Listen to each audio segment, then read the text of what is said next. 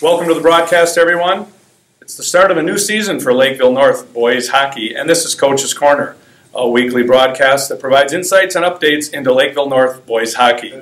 Well, the season's underway. The toe is in the water, so to speak. Had a fun weekend of hockey, Cloquet, and we had Cloquet and Tonka actually this past weekend.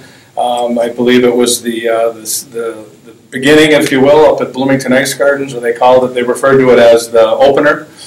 So talk a little bit about the opener, the game with Cloquet and the game with Tonka. Takeaways from the weekend, just general thoughts about what you saw from this new team on the ice.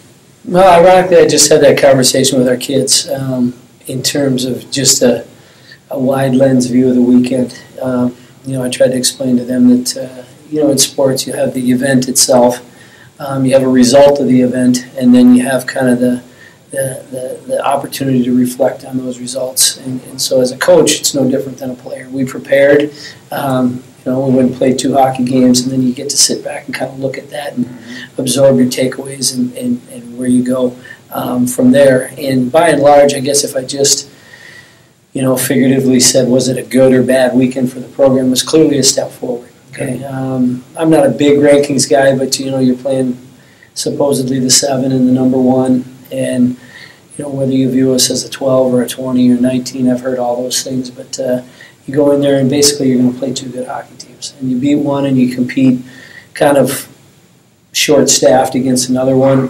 So the large takeaway is a great step forward. Anytime you get a chance to play really good hockey teams, I think you probably learn more than if you were to play a lesser opponent. So we got kids a ton of experience who hadn't had a ton of experience. And I think we showed that if we do the work, we got a chance to be a pretty good team. Good. Final question for you, Coach, here on Coach's Corner. Maybe talk a little bit about the makeup of this team, who you expect your leaders to be for the coming season, and at the end of the day, what is the formula for success for the Panthers here in 2018-2019? Well, actually, I love that question because it's kind of become apparent to me over my 8 years here how important chemistry is. I always tell people there's a talent default level, meaning if you don't have any, it's tough to be good. But if you have it, that next piece that's really critical is the chemistry. So,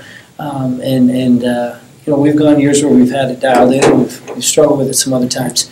And anytime you're piecing together 20 individuals with their own egos and different competitive natures, it's tough to get that.